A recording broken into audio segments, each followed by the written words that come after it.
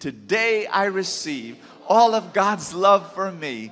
Today I open myself to the unbounded, limitless, overflowing abundance of God's universe. Today I open myself to God's blessings, healing, and miracles. Today I open myself to God's word. So I become more like Jesus every day. Today I proclaim that I'm God's beloved. I'm God's servant. I'm God's powerful champion. And because I am blessed, I am blessing the world. In Jesus' name, amen. Thy word is a lamp unto my feet and a light unto my path.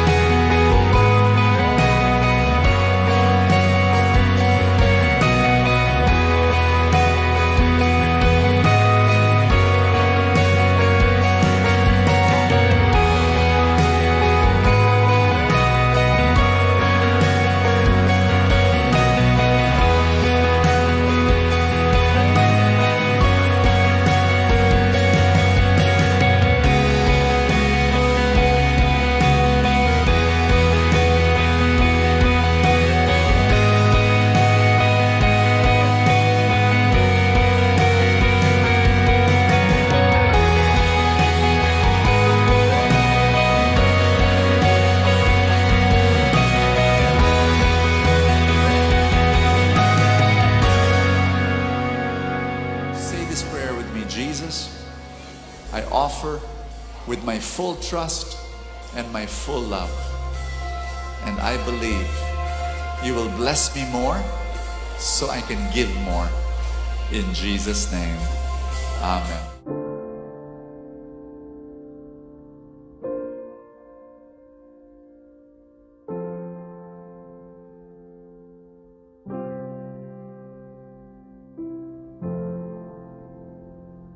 How many of you are happy? Raise your hand. So our talk title for today is called A Basket Full of Blessings. A basket full of blessings. We are actually down to our last talk. The message for today, I want you to preach this. I want you to turn to your favorite friend. Sino man yon? Turn to that person right now and say, friend, make miracles happen. Make miracles happen. What are miracles, by the way? If you were going to take the intellectual definition of what a miracle is, the scientific expert definition of a miracle is something that is so unbelievable, it's so improbable that it cannot be comprehended by our human understanding. Oftentimes, it's something that we do not understand, so we attribute it to a supreme being, a higher being. That's what a miracle is if you look at it from the intellectual perspective. But do you want a simpler definition of what a miracle is? You want the simplified version? How many people are here from UP, graduated from the University of the Philippines? Raise your hand. Come on, UP people. Would you agree with me if I say that a miracle is the UP Maroons winning the UAAP championship last time? Yeah? They haven't done that in 36 years. That's a miracle. Our dear friend, it's also a miracle that our dear friend, our very own Doc Ryan Capitulo, you know him, the builder of Feast SM Manila. A miracle is that he was able to abstain from eating rice for 6 months and thereby losing 65 pounds along the way. That's a miracle, right? Miracles are all around us. Everybody say, miracles are here. Where do miracles come from, by the way? If there's anything that we've learned all throughout the Gospel of Matthew that we studied for over 2 years, it's the fact that the specialty of Jesus, they're miracles, right? The source of every miracle in the world is Jesus. I mean, when we read the Bible, we see how Jesus did so many miracles. He performed miracles left and right. Remember that time when Jesus healed that paralytic man who was lying on the mat? Just by saying your sins are forgiven, and then he says, get up and walk. And then the man picked up his mat. That was a miracle. Another miracle was when Jesus healed the daughter of the synagogue leader by the name of Jairus. Jairus met up with Jesus, and although she was so sick, by the time that Jesus came to her, she was already dead. But Jesus healed her and raised her from the dead. That was a miracle. Remember the time when Jesus healed the centurion's servant? The centurion came to Jesus, and although Jesus was not even present in the servant's area, the centurion said, just by your mere word, my servant will be healed. That was a miracle. What is this trying to tell us? You know, two things. Two common things that we see in those miracle stories that I just told you. Number one, plain and simple, Jesus is the miracle maker. Amen. Can you say that with me? Jesus is the miracle maker. Plain and simple. Every miracle, every good thing that has happened that was a miracle came from Jesus up above. But here's the second thing, the second common thing. If you notice, in those miracle stories that I just mentioned, Jesus gave a miracle, but He used somebody else to make the miracle happen. Think about it. If the first miracle, if the friends of the paralytic man did not create a hole in the roof to lower down his friend, the miracle would not have happened. If Jairus did not meet up with Jesus on behalf of his daughter to ask for healing, the miracle would not have happened. If the centurion did not have that kind of faith, the miracle wouldn't have happened to the servant. What am I trying to say? God is so eager to give you a miracle. How many of you believe that? He's just so eager and excited to give you a miracle. But oftentimes, God will use somebody else to make that miracle happen. Look at the person beside you. You'll never know. You're just sitting there, but God might use that very person to make the miracle happen in your life. Because God will oftentimes use people, other people, to make miracles happen. And I don't know about you, but I see that miracles happen here at the feast. How many of you believe that? God uses His church to create miracles. I mean, look around you. We don't even have to look so far. Think about this. Our very own leader and founder, Brother Bo Sanchez himself. He's a walking miracle. Brother Bo, once upon a time, he was, what? A sex addict? He was addicted to pornography. He was molested at a young age. You know this. He shares this with everybody. He was an approval addict. But what God did to him, turned his life around. He is one of the most humble, generous, and loving people that you will ever meet. He's a walking miracle. The person who preached to you last Sunday, Brother Philip Sumera, he preached a wonderful message, didn't he? What did he say? He said that God wants to renew you. I pray that you receive that message. If you did not, go back to our archive, FB page, YT channel. It's all over there. Go back to that message that God wants to renew you. But you know, once upon a time, Lep was a black sheep. He was a black sheep. But what God did to him, turned his life around. God turned Lep from becoming a black sheep into a good shepherd. Imagine that. All by the grace of God. And you know, whenever I look at myself in the mirror, I know that I'm a walking miracle as well. Because I never graduated from college. Some of you know this. And this is not an encouragement to the students to follow my same journey. We all have different journeys. I never graduated from college because of two back subjects. Two back subjects that I did not like. The first subject was ROTC. ROTC, my goodness. You know why I didn't like ROTC? Nothing against it. But it was because my school was relatively small. We did not have the system to do ROTC in our campus. So what they did was they outsourced it to a different school. And it so happened that they outsourced it to UP. One of the most radical, UP took ROTC seriously. They required every cadet to be in the sunken garden on a Sunday morning at 6 a.m. So guess what? I needed to wake up at 5 o'clock. Never did it. I would play tennis with my brother every morning on Sunday. So I never graduated because of ROTC. But the other subject that I could not pass because I didn't like it so much, you'll be surprised by this, it was theology, religion. I grew up in a religious household, but I was never religious when I was growing up. And so I never liked the subject. But you know how God turned my life around? For the last 12 years, I have been doing the two things that I hated the most. I would wake up on a Sunday morning at 5:30 in the morning to do what? To talk about God's love.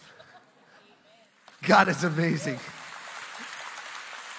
So don't ever let this tell somebody here that just because you think you're not qualified for something, it doesn't mean that you're completely disqualified, because God is the one who qualifies you. I am completely unqualified to preach here every Sunday. I never passed theology. But God's love is amazing. God does miracles. And we see here at the feast how we've seen miracles. How many of you have seen miracles happen at the feast? Raise your hand. Come on, you've experienced a miracle here in the community. How many times have we seen, families, relationships that have been broken and separation has happened, but then through the feast they come together and God heals their relationship? How many times have you seen people who have been sick, people who have broken bodies and broken spirits be restored through the feast because of the grace of God? How many people have you seen penitents, people who have walked away from Jesus, come back and have life with Him again? I'm telling you, miracles happen here at the feast. You've experienced the miracle here at the feast, yes. Two reasons why I believe why we experience miracles here at the feast. The first is, I've already mentioned it, it's because Jesus is here. By the grace of God, when the grace of God comes into our life, there's healing, there's mercy, there's love. But the second reason, and I believe this to be true, one of the greatest miracles that we will have here at the feast is the fact that we have grown so much. I mean, look around you. This is not normal. I mean, having church in PICC, I grew up in a very small parish in Taytay, Rizal. Being here in this big venue, this is not normal. For some of you, this is for the first timers, this is not normal for you.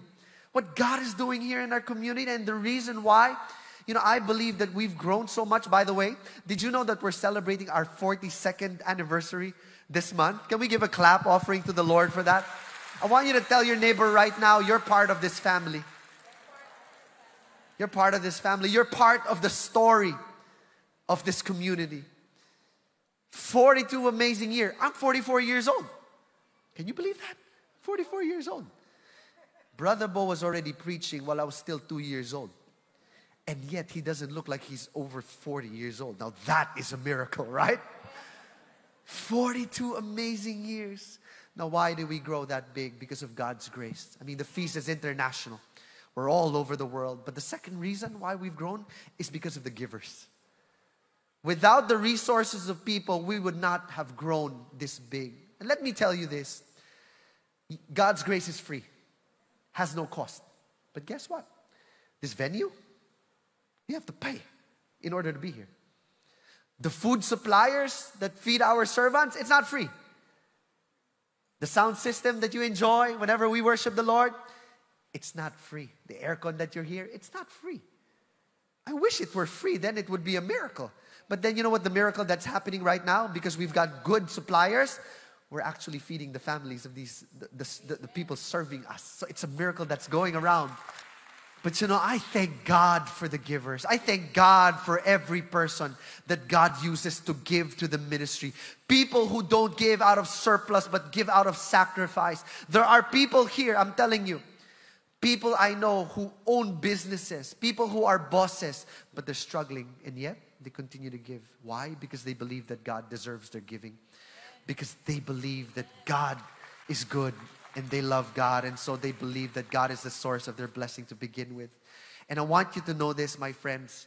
Some of you might be asking, Brother Odi, saan ba napupunta yung ating mga tithe, the offerings that we give? I want to show you this video very quickly. Let me just explain. since time immemorial, before I was even the builder, before you show the video, can we hold that? Before I even became the builder, we were already giving to our mercy ministries. You know that. We got Anoim, Grace to be Born, He Cares. We got so many amazing mercy ministries. But you know what? I realized when I prayed about it, I prayed, Lord, how can we give more to those who are not as supported by the other communities and other feasts? And I kept on praying about it. And God would send us people, institutions and organizations. And one of the ministries that was sent our way is a prison ministry that's being led right now by Brother John Escoto, the district leader of Laguna. And I want you to see this video and open your heart. This is a video taken of the prison ministry in action. Can we show the video? Turn off the lights and show the video. Thank you, guys. Kung lahat sa amin nananalangin ng kalayaan isang araw, patuloy mo kami bigyan ng lakas upang makamit.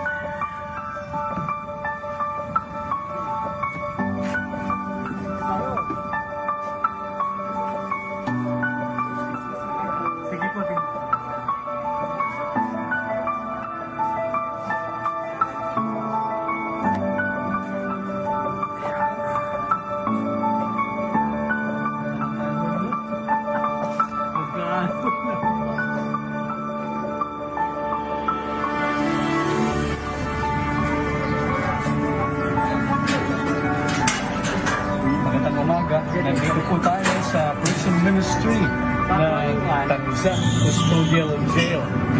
So, at distribute po natin ang mga toiletries na galing sa ating mga butihing donors.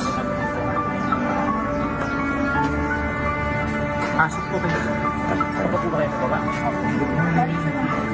Magandang umaga po sa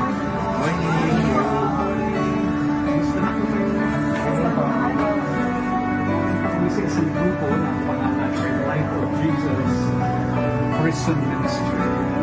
So, sinuloy po ang ating event dito at kami naman po gusto namin tulong sa pagmagaling na aming tulong. Galing po yan kayo.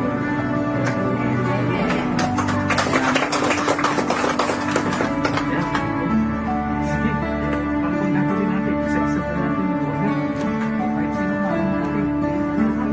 parang graduation. Okay. 200 lang isa. Ayan. Okay. Ay, walang naman. Galing kay Lord. Ay, God bless you too.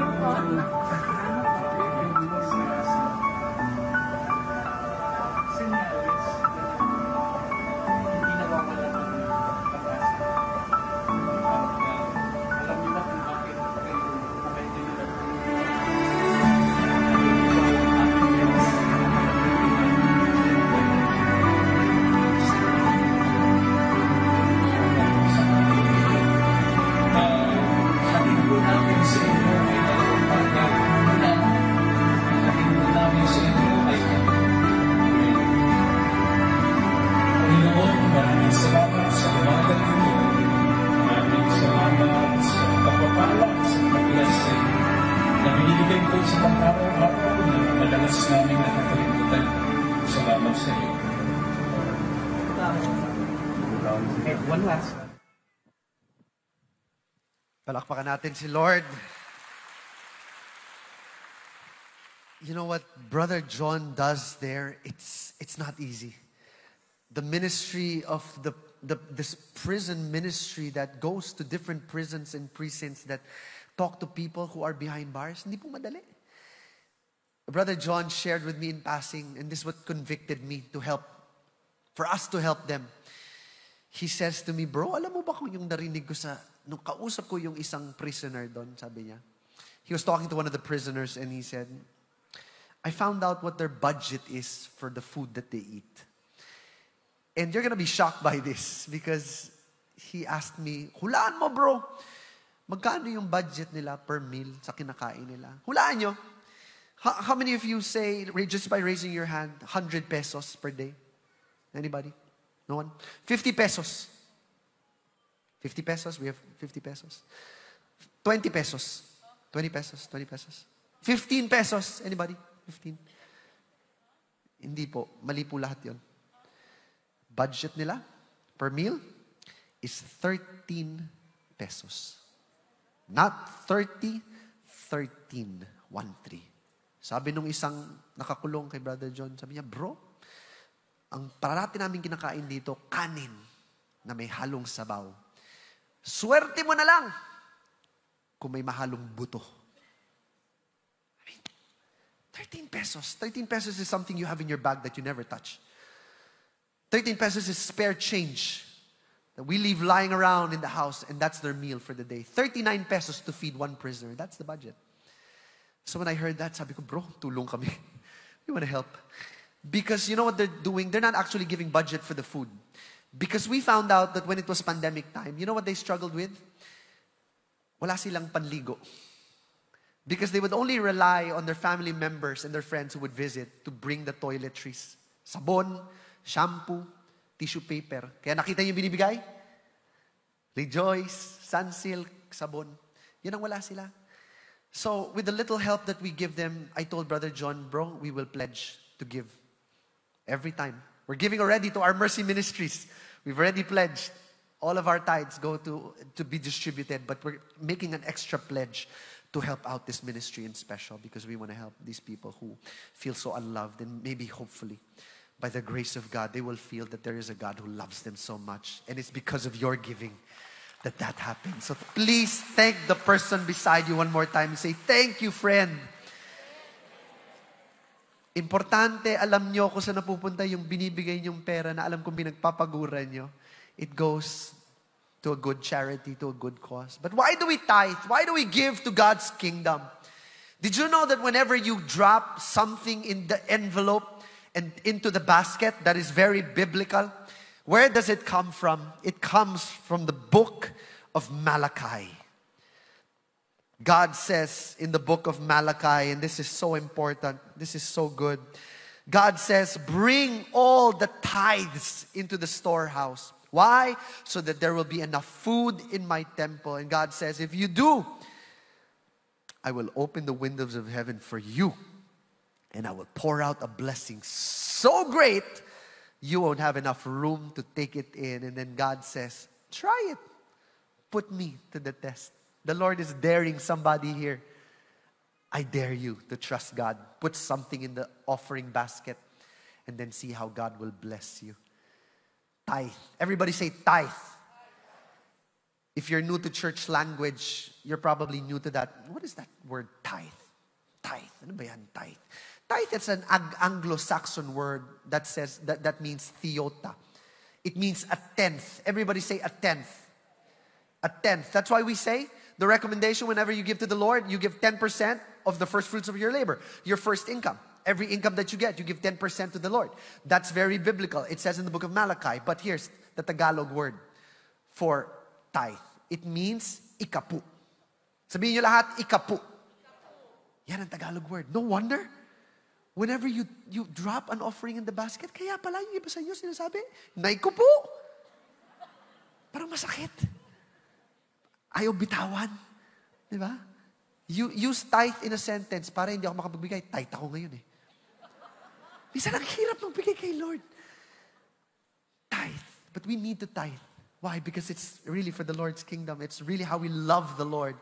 So I want to thank you for tithing. I want to thank you for giving. But what is the connection between tithing and making miracles happen? Now, this is where we read the gospel. What is the connection between giving to the Lord and then making miracles happen? Let's go and consult St. John. John chapter 6, verse 10 to 13. I'm going to read it to you. Some of you will know this story already. And it says that after this, Jesus crossed over to the far side of the Sea of Galilee, also known as the Sea of Tiberias. A huge crowd kept following him wherever he went because they saw his miraculous signs as he healed the sick. I wonder, people used to follow Jesus just because he healed the sick. I wonder if you're following Jesus just because of the things that you can get from him and not because you want him. Think about that for a moment. Are you following Jesus just because he can give you a miracle, or are you following him because you want him in your life? And then it says in verse 3, then Jesus climbed the hill and sat down with his disciples around him. It was nearly time for the Jewish Passover celebration, and then Jesus soon saw a huge crowd of people coming to look for him. And then turning to Philip, one of the disciples, he asked, where can we buy bread to feed all these people?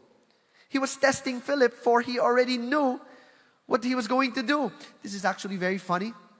Jesus, the Word that became flesh, is asking a question. He knows the answer, but there's a reason. I'll tell you in a moment. Then Philip replied, even if we worked for months, we wouldn't have enough money to feed them. Then Andrew, Simon Peter's brother, spoke up. There's a young boy here with 5 barley loaves and 2 fish. But what good is that with this huge crowd? Ang daming tao, Lord. Jesus says in verse 10, tell everyone to sit down, just like you're sitting down now. Jesus is about to perform a miracle when you're sitting down and listening to him. So they all sat down on the grassy slopes, and the men alone numbered about 5,000. Then Jesus took the loaves, gave thanks to God, and distributed them to the people. Afterward, he did the same with the fish, and they ate as much as they wanted. My goodness. After everybody was full, Jesus told his disciples, now gather the leftovers so that nothing is wasted. So what did they do in verse 13? They picked up the pieces and filled 12 baskets with scraps left by the people who had eaten from the 5 barley loaves. Let me preach this. How many of you know this story already? Raise your hand. It's a famous story. The multiplication of the loaves or the feeding of the 5,000. But did you know this? Quick trivia.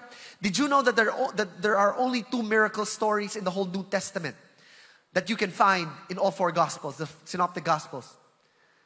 First miracle story is the resurrection of Jesus. You find that in all 4 Gospels. The second miracle story is this one. What is this trying to tell us? It's telling us that Matthew and Mark and John and Luke, it's so important that it needed to be told more than once by one person. They needed to inform some people about it. Now, what is the miracle there? The miracle there is very simple. That Jesus was able to stretch 5 loaves and 2 fish in order to do what? To feed more than 5,000 mouths. To stretch food. How many of you want that same gift? To stretch things in your life. You want to have that gift to stretch your patience to your loved ones? Yeah? You want to have that gift to be able to stretch your time to the people around you? You want that gift? You want to have that gift to stretch your salary? Huh? Yung iba sa inyo dito, hindi naman sa pagmamayabang. Wala pang Pasko, pero yung Christmas bonus ubos na. Bakit? Pambayad ng utang. How many of you want to be able to stretch the meals in your home?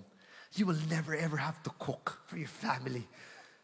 Only rice, only ulam. Saya nun, di ba? Meron akong kaibigan, naalala ko to. Hindi natatapos kumain. Grabe kumain to. Bakit? Ganito siya kumain. Kakain siya. Sarap niya kumain. So kain siya. Papansin niya, paubos na yung kanin. So kuha siya konting kanin. Kain siya ulit. Papansin niya, paubos na yung ulam. Kuha siya konting ulam.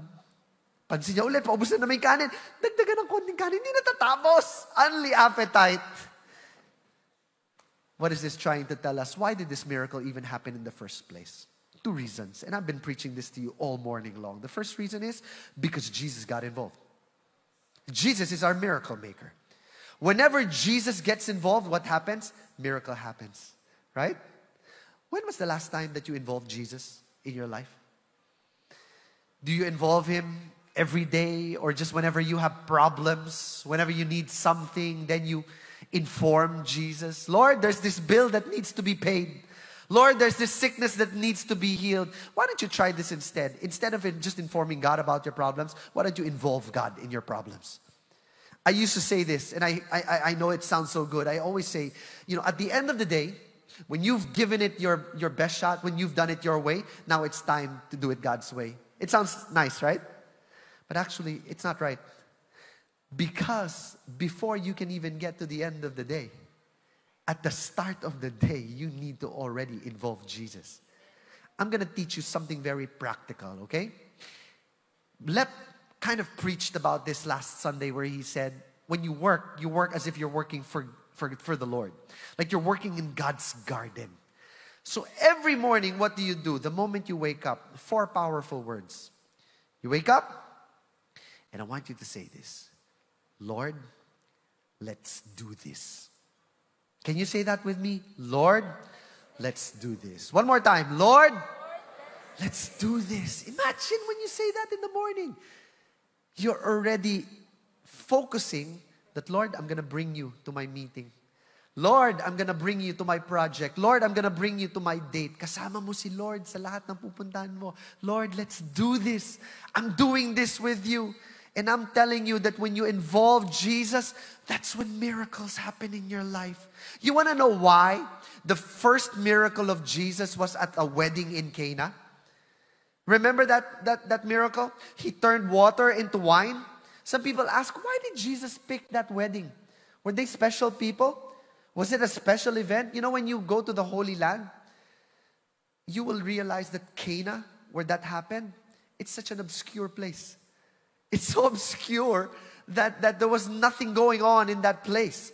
You know, no celebrities there, no famous people there. But why did Jesus choose that wedding in Cana to perform his very first miracle? Now, some of you might say that, you know, because Mama Mary told him. Because they were in trouble. And we all know that, you know, when you listen to your mom, miracles happen. Can I get an amen from all the moms? But actually, I got another theory. And it's a simplified theory. Yes, that might have been true because he listened to Mama Mary. But here's my simplified version. It's a simpler version. That the reason why Jesus chose that place and that event to do his first miracle was because he was invited. Kita ko yung itsura nyo. Di ba? Napakasimple. Kung hindi siya imbitado, paano niya magagawa yung miracle? He was invited. What if you invite Jesus in your life and witness how he will do the miracles in your life? It's a simple invitation. Lord, let's do this every day. Lord, let's do this. Here's the second reason why that miracle happened and why every miracle in your life will happen is that others got involved. Others got involved. Let me go quickly.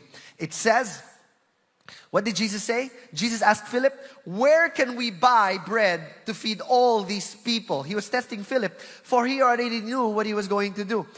You know, Jesus didn't need the disciples to do the miracle, right?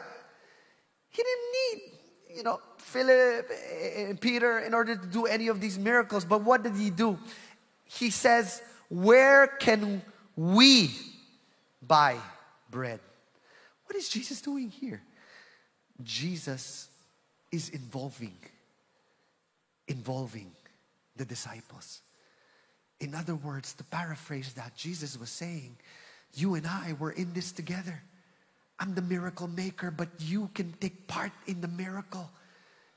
And if there's something that I believe we need to learn today, this is it. Because right now we live in a divided world. There's more of me than we.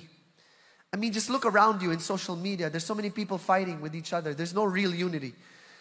We say unity, but the truth is, you know, we're envious whenever we see that our friend is experiencing more abundance. We get jealous when our single friend, you know, eventually has a partner and has a fiancé and we're left behind. We feel like there should be unity, but it's hard to have unity. But what Jesus is trying to tell us, that when we come together, miracles happen. Miracles happen. And the truth is, my friends, God doesn't need you and me. That's the harsh reality. He doesn't need you and me in order to perform a miracle. But what is He doing? He's involving us because He wants you to be involved. To be a little kinder. To be a little more compassionate. To be a little more understanding. To do small acts. And maybe, just maybe, with those small acts that you do, when you offer it in the name of Jesus, He will turn that little into a lot. Because I believe this, that there's no such thing as a simple act. There's no act that is too simple. No generosity that is too little for God to not be able to turn into a miracle. You let Jesus turn your efforts, and He will turn your small efforts into a great, great impact for people.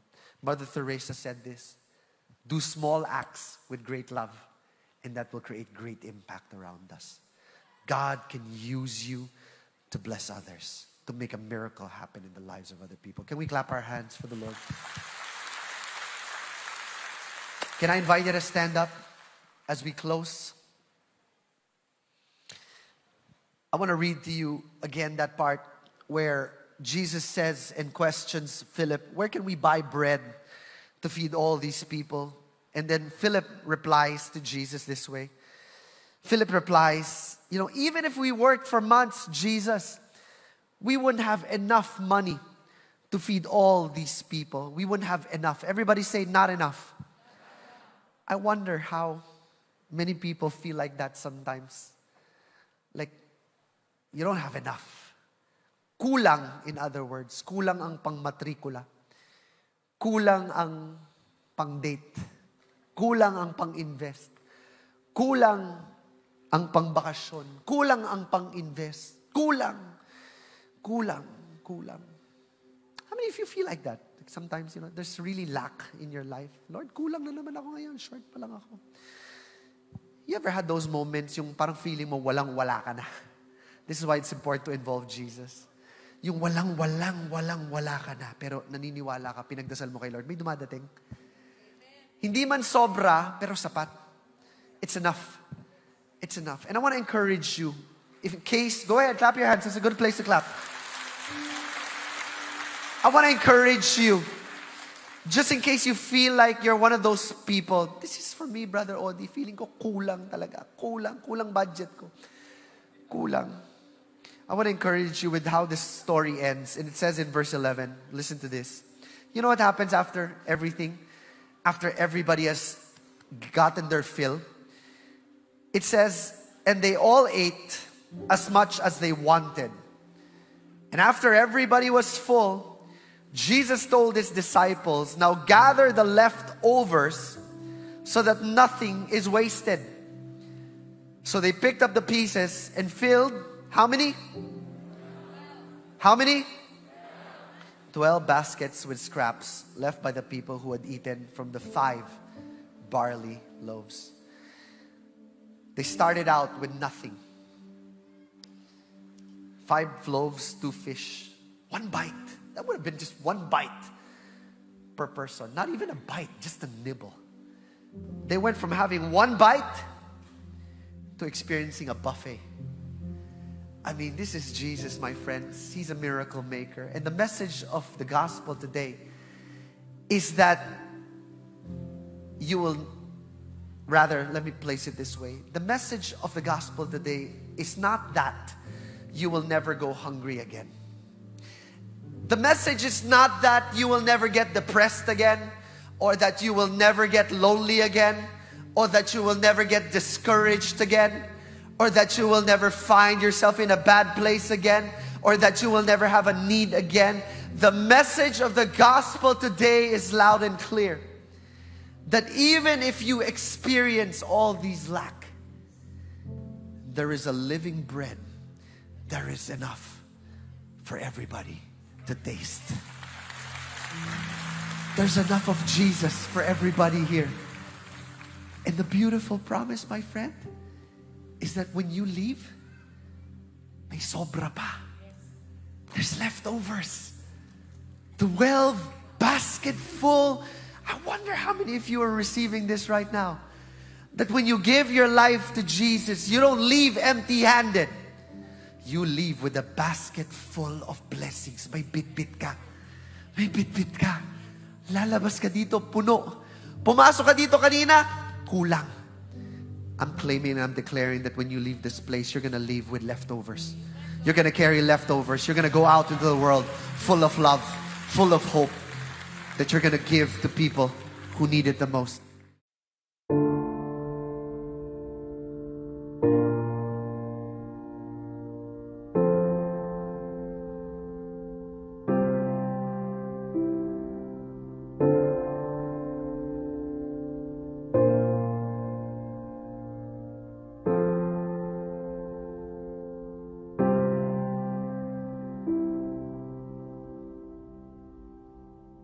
It is so beautiful to be in the presence of God. And can we pray right now? In the name of the Father, and of the Son, and of the Holy Spirit, I want you just to lift up to Him all your needs. Whatever you're going through, He knows what you're going through. He knows where you're coming from. He knows the burdens of your heart. Just bring it up to God and say, Lord, I surrender everything, that all hurt and all pain and all worries and all fear. Lift them all up to you, Lord. I surrender them to you. You are my King, and you are the center of my life, and I trust you, and I know that you are blessing me right now. I receive your love. I receive your joy. I receive your peace. I receive your healing.